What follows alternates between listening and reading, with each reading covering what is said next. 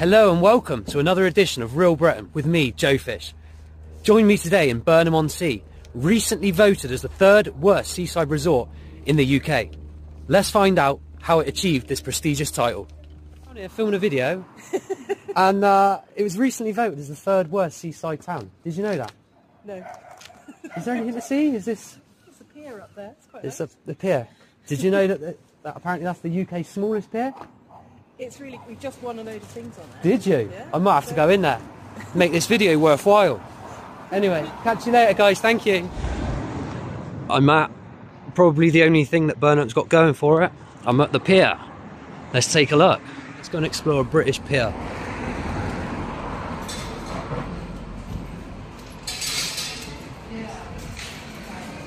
Got your fish and chips, your burgers, your ice creams.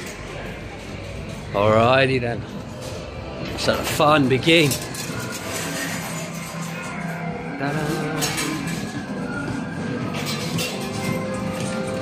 There's your over 18s area there. Casino and slots.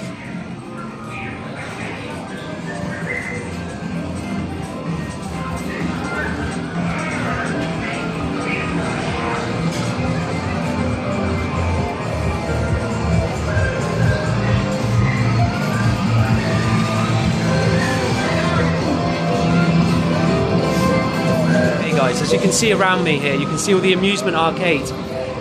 Many seaside resorts and towns around the UK will have a pier or certainly have the amusement arcades. It's a really popular British thing to do for people to come in the summertime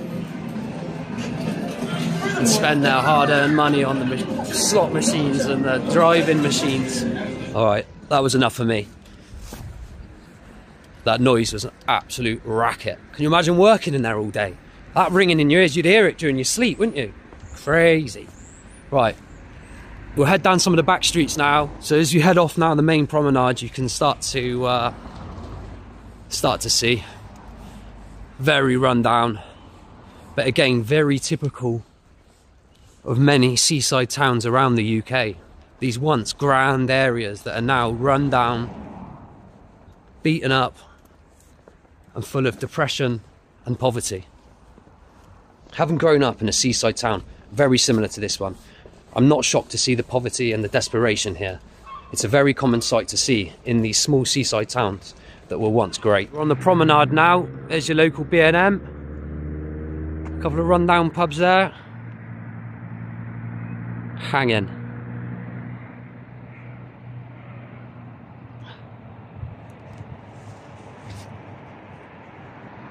There's your amusement arcade over there.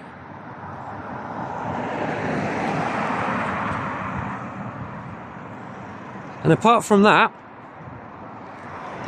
there isn't anything bleeding here.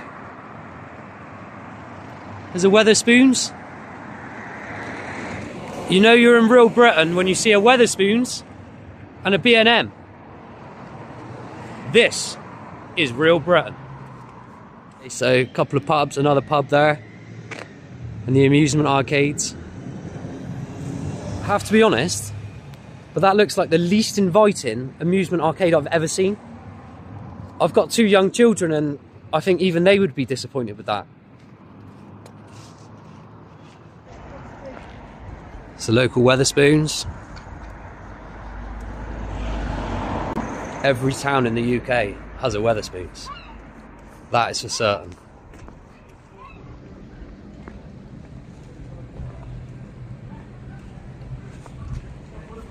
I don't know if I'd head in there for a pint, to be honest. It looks a bit rough. You know a town's screwed when the local fish and chip shop's closed.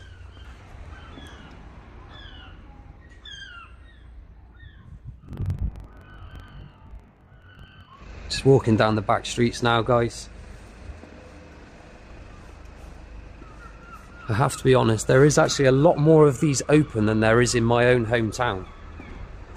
So, I mean, at least the small shops and the small businesses are still running and still going. That's a really nice sight to see. If you guys have got any suggestions of filming locations, please pop them in the comments below. I'd be really interested to find out where you think we should head to next. Got some exciting adventures coming up and some special guest appearances. Shout out to Backpacker Ben. I'll see you in March when I show you around my hometown of Weston-Super-Mare. Walking down these back alleys, I'm dodging dog shit every 2 seconds.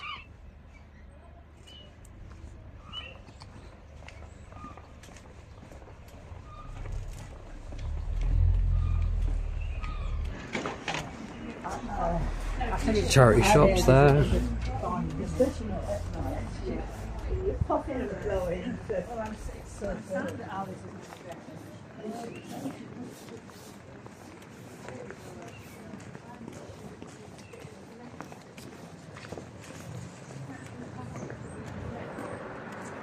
Joe Fish's top travel tip for coming to Burnham-on-Sea: bring your own entertainment.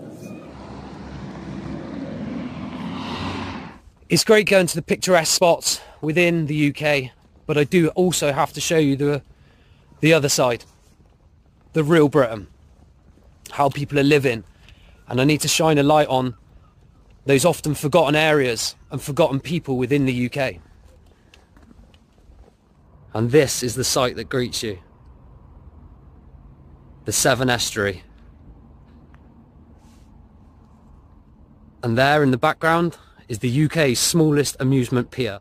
As you look around behind me, guys, it's not hard to see why the beach was voted amongst the worst in the UK. I mean, I couldn't see myself bathing in there, to be honest. Could you?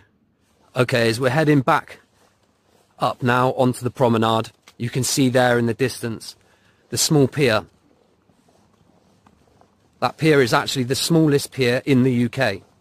I mean, I suppose that's one claim to fame that Burnham does have, is the UK's smallest amusement pier. I've just had a lovely conversation off camera with a couple of local guys, so if they see the video, shout out to them. I asked them what life was like in Burnham-on-Sea, and they gave me a 4-letter response, and it began with S. I just had another conversation with that gentleman there, just walking away in the background. He didn't want to be on camera, but that's absolutely fine. I just questioned him and what drew him to Burnham-on-Sea, and it turns out that he works at one of the local Morrison's distribution centres, and apparently it employs thousands and thousands of people, and it's just off the motorway on the M5 here. You may well have seen it driving past. It's an enormous building. So it seems to be that Burnham-on-Sea is one of those towns that you wouldn't necessarily come to unless you had to. I grew up only 20 miles away from Burnham-on-Sea, and this is the first time I've ever taken the time to actually walk around the town, because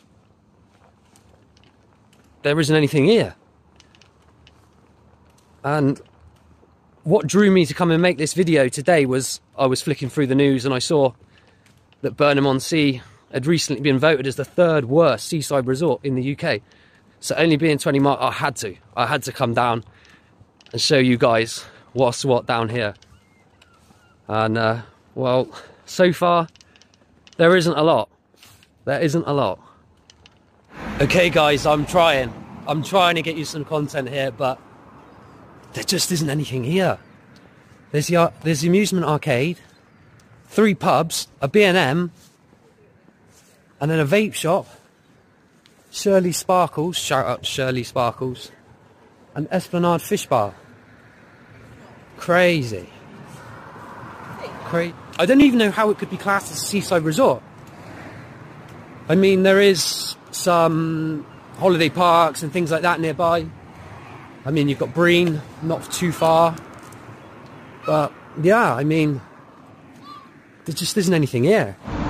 A big thank you to the locals that stopped and chatted with me today, gave up a little bit of their day. I really do appreciate the information about the town. Okay, final impressions of Burnham-on-Sea. I can see why it was voted as the 3rd worst seaside resort in the UK. I don't think it's because it's necessarily too rough or too bad. I think it's just because there's nothing here. Simple as that. Small towns and cities, they've been hit hard. They've been hit really hard. And that's what this Real Britain vlogs are about. Shining a light on these lesser known areas and these forgotten people within the UK. I really hope you've enjoyed watching today's video. Thank you to all the new subscribers and the reactions to the new videos. It's been amazing, so I thank you so much for that. Please remember to like, comment and subscribe. Share the videos. We're aiming for 1,000 subscribers by the end of the year, so a huge shout out to you all. Thank you for watching, and I'll see you on the next one.